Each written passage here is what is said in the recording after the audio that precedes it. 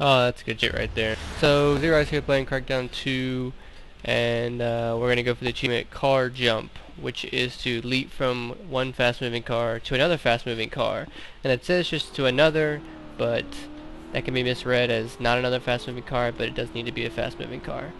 So this is the way I got the achievement. I'm riding around in the car and it glitches out and I still get it. So that's clearly not going to happen to everybody. It's not the way I had to do it. But when we did it with Archaic Frost, we did it this way, which I think would be the right way to do it. It's just to be on the hood of one car, drive alongside another one at the same speed, jump on it, bing bang, got an achievement.